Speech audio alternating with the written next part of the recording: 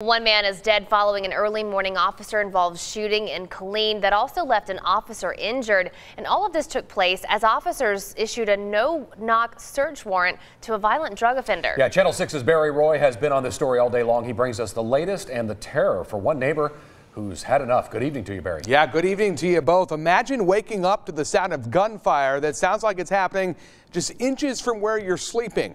For one woman, that became a reality this morning. The early morning in Killeen, pierced by gunshots.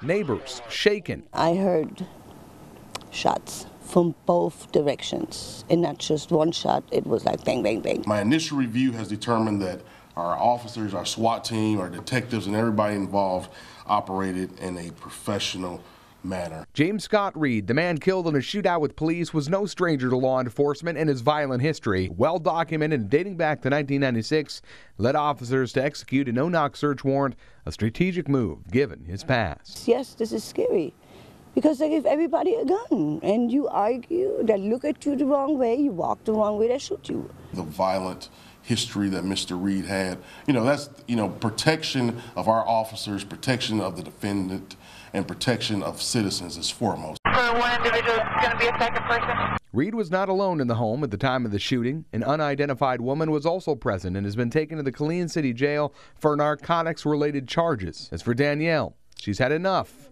and wants to just live in peace. And I don't like this, what happened this morning. That was very close. It was too close, But yeah, we're planning to move.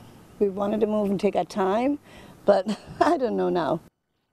Chris and Leslie, we were told tonight the officer injured this morning is expected to be okay. The Texas Rangers are taking over the case, which is standard operating procedure. All right, Barry Roy reporting for us live in studio. Well, Leslie.